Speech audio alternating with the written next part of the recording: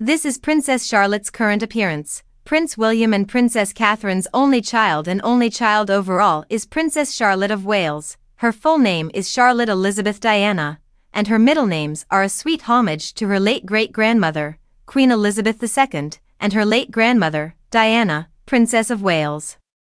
She was born in St. Mary's Hospital in London on May 2, 2015. Princess Charlotte, who is currently third in line for the British throne behind her father and her elder brother, Prince George, serves as a representative of the monarchy both domestically and overseas, engages in royal duties and engagements appropriate for her age, and supports charitable causes. 89 years old, Charlotte has a fire to her, according to Jason Kelce, the young princess and the NFL athlete, who also happens to be Travis Kelce's brother, met during Taylor Swift's Eras Tour in June 2024.